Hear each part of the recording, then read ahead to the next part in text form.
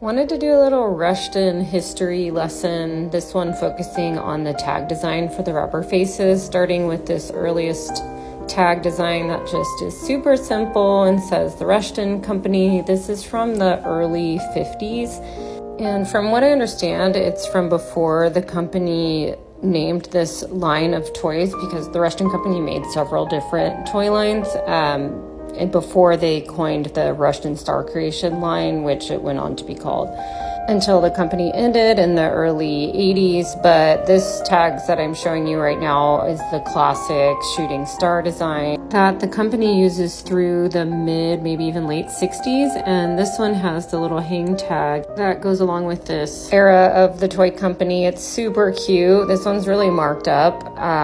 I think it was given to someone as a gift, but it's super cute. I love the illustrations.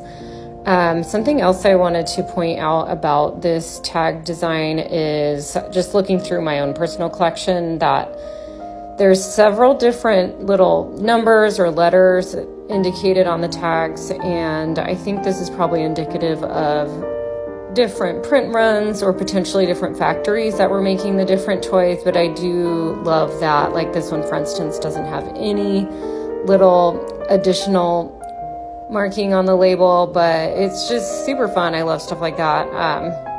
I'm going to show you guys a few more examples of these. Like this one's a very, very early one, but it still has the little 4, and this guy's got the B, this one's got an A. I just love seeing stuff like that on toys. If anyone knows what that is specifically, let me know.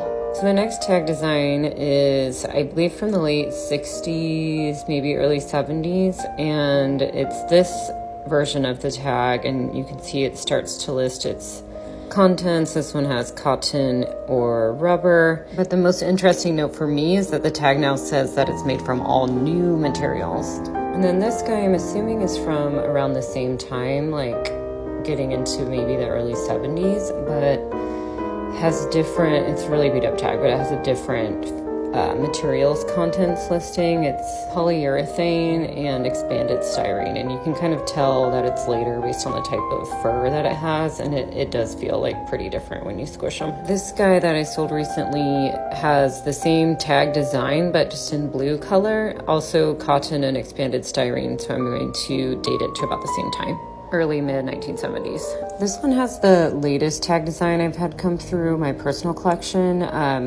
I want to say this is from the late 70s, maybe even early 80s.